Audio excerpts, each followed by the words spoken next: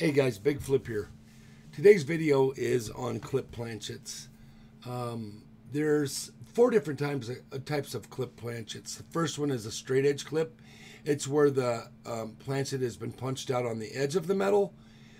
Say the roll of metal is moving by, and then it's punched right there on the upper edge or lower edge of the metal.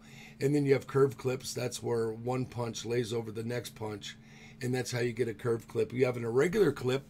A regular clip is where it has been punched out on the end edge of the metal, not the upper and lower, but mainly the start or the finish.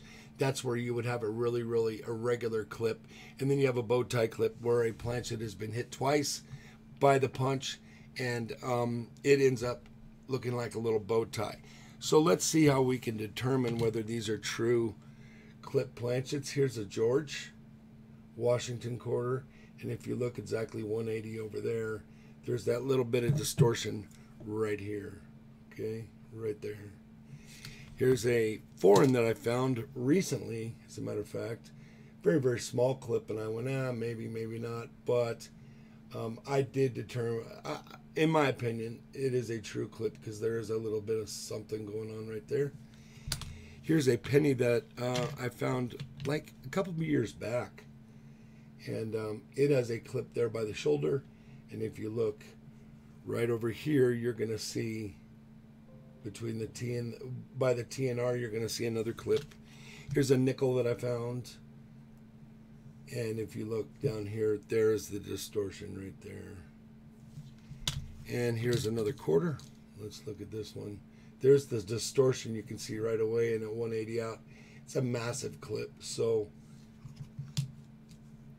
there's the back side.